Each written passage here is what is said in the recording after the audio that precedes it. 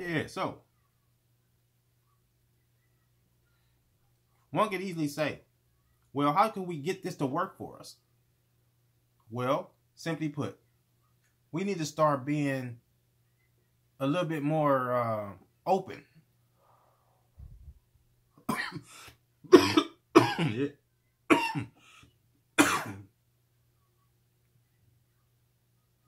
Sure. Yeah. What I mean by open is a little bit more transparent. We use words and terms too loosely. Okay, so what I mean, this your friend or your boy, your homie, your sister, you know what I'm saying, your brother. But in the same sense, the titles that y'all carry, you don't put in the amount of work that the title bears. What do I mean by that? Well, our people got a problem with thinking that people in their business. But we nosy as hell. What do I say? What do I mean by that? So my dude, we supposed to be putting something together. You go through some home turbulence. But because you're too proud or whatever, you got your fucking drawers in a bunch, you're not sharing that information. But on the flip side, when we out hanging, you're still trying to put the business together and put your ideas, and we still trying to do shit. But I'm not knowing that you're not fully there because your mind clouded. Now you might say, well, hey, and nigga ain't got to tell you his business, and that's not telling you your business. But when you build a relationship, a bond, a team type situation, some camaraderie, transparency has to be here. I have to know that you're not being 100 up here. Therefore, I know where to put in that extra weight to get us over the hump, and vice versa. And when you're dealing with your significant other, transparency.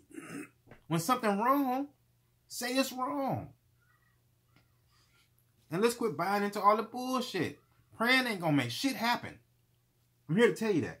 I'm here to tell you that. You can pray till your goddamn lips fall the fuck off. Praying ain't gonna get you shit. You can meditate. Meditate, just clear your thoughts out and give you some clarity on nowness. You're not gonna meditate and make some shit pop up. Boop, boop, boop. That's not how this shit work.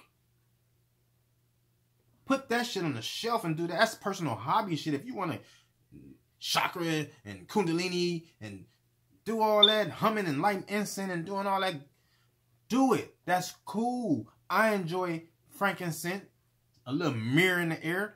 I know I dig me some Nag Champa blowing through this joint.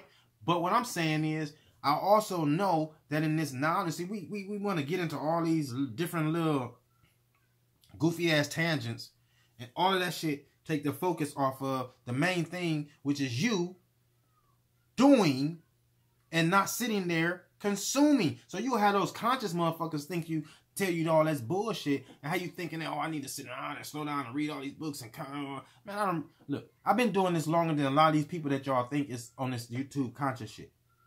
I'm here to tell you that. I might look a little young, or you might say, well, no, you're not that young. I see some little grays in your beard. Yeah, well, get off my beard. Anyway, I am young.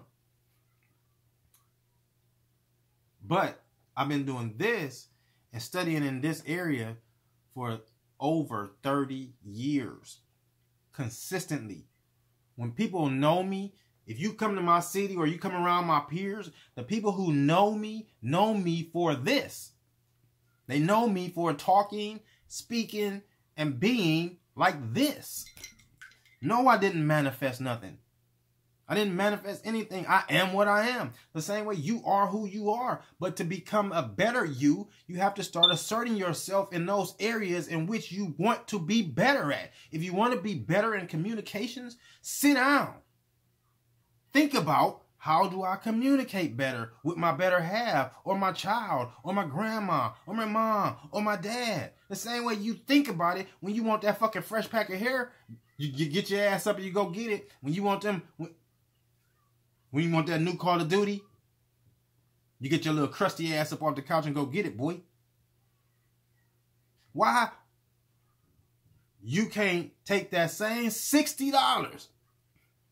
You're about to throw it away because the video... Look, let me tell you something. You're about to throw it away because the video game is only going to be interesting you for so long before you stop playing and you put it to the side. Am I saying you wasted $60? No, because from your perspective, you didn't waste it because it's always here for you to play. Now, here's the catch. You could have took that same $65, split it in half, put half into one stock, half in another stock. Same type of gamble. I mean, shoot, after so long, you're going to probably become non-interested in the ups and downs of the stock because you won't properly educate yourself. You know what I'm saying? And then you're going to think you wasted your money, but you didn't. Because ultimately, one of those could bring that money back to you 2, 3, 4, 5. You see what I'm saying? Y'all got to learn, quit trying to feed into all these theosophies and all this bullshit. Ain't nothing manifesting to you, boy, until you understand. I'm not saying that none of that is real. What I'm saying is until you overstand. And in your overstanding, you realize that in overstanding, you lend no space to understand.